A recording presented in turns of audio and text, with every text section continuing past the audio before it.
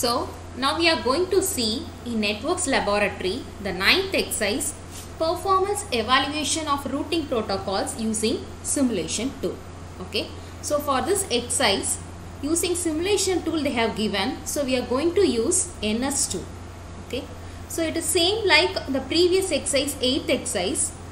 So in here they have asked us about performance evaluation of routing protocols. So in here we are going to use routing protocols, distance vector routing and link state routing. So distance vector routing means it is one of the algorithm in wide area network for computing shortest path between source and destination. Router is the main device in wide area network. The main task of router is routing.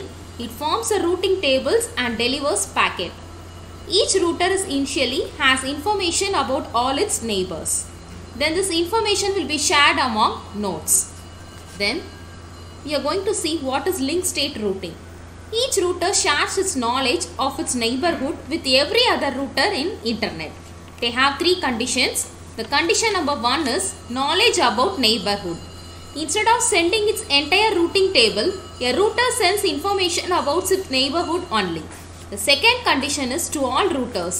Each router sends information to every other router on internet, not just to its neighbor. Third condition is information sharing if there is a change. Each router sends out information about neighbor when there is a change. So these are the three conditions of link state routing. Okay. So in this exercise we are going to write a program using AWK script.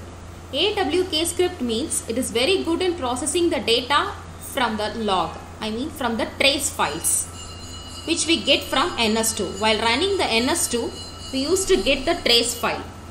Okay, so AWK file is a scripting language used for manipulating data and generating reports. It is mostly used for pattern scanning and processing. It searches one or more files to see if they contain lines that matches with the specified patterns and then performs associated actions. So in this we will be calculating throughput. Okay, so throughput is calculated using AWK script which processes the trace file and produces the result. So there will be 4 operations. The first operation is it scans a file line by line. The second operation, it splits each input line into fields. The third operation, it compares input line or fields to patterns. The fourth operation is it performs actions on matched lines. So these are the 4 operations which we use to AWK scripts. Okay. So இப்போ இந்த program என்ன பண்ண போறோம் அப்படினா நம்ம 8th exerciseல பண்ணிருப்போம் 8A and 8B distance vector and link state routing algorithm. இந்த ரெண்டுமே நம்ம NS2ல தான் பண்ணிருப்போம்.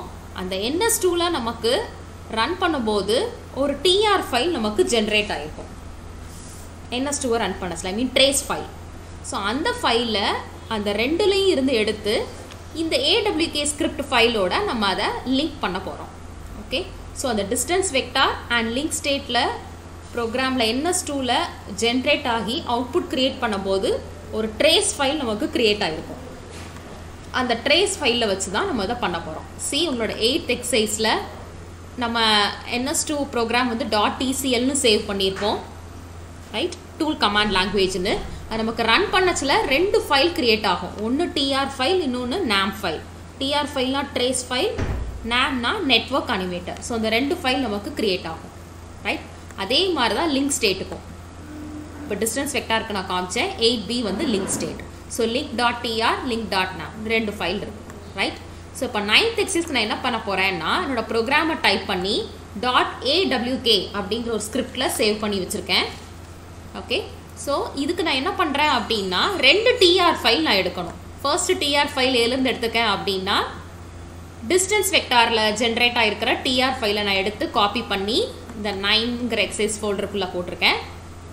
நெக்ஸ்ட் லிங்க் ஸ்டேட்டுக்கு 8Bலேருந்து எடுத்து அதில் ஜென்ரேட் ஆன TR ஃபைலை எடுத்து நான் யூஸ் பண்ணியிருக்கேன்.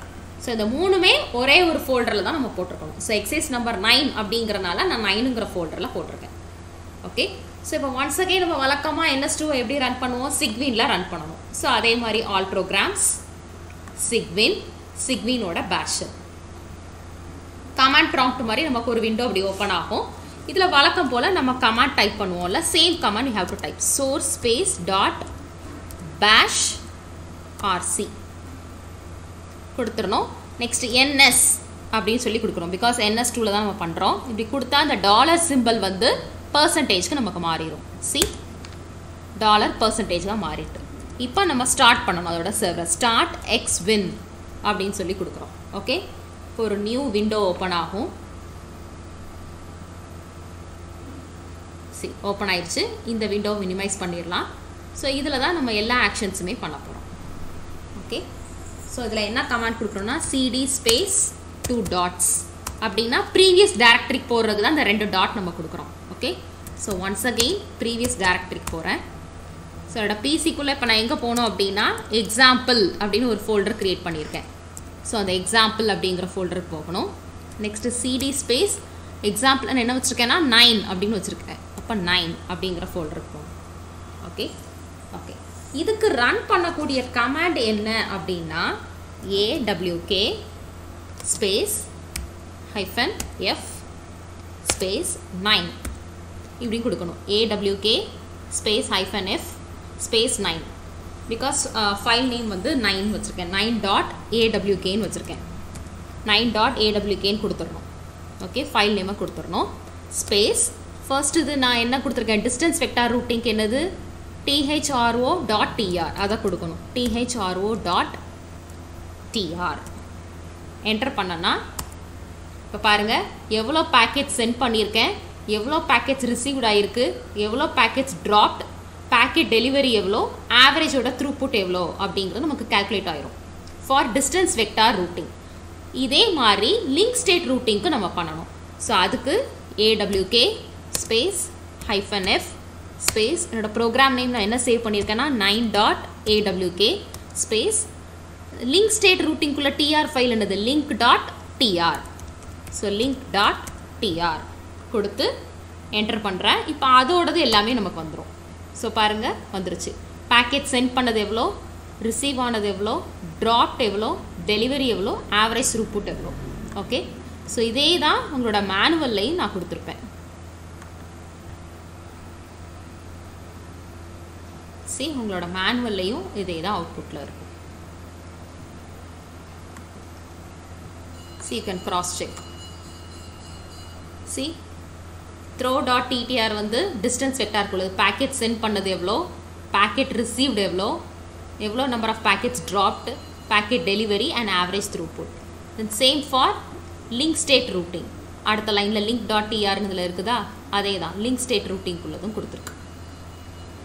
ஓகே, ஸோ இது மூலமாக நம்ம என்ன பண்ணுறோம் அப்படின்னா எவ்வளோ பேக்கெட் சென்ட் ஆகுது, ரிசீவ் ஆகுது, ட்ராப் ஆகுது, பேக்கெட்டோட டெலிவரி ரேஷியோ அண்ட் த்ரூபுட் அப்படிங்கிறத நம்ம கால்குலேட் பண்ணுறோம்.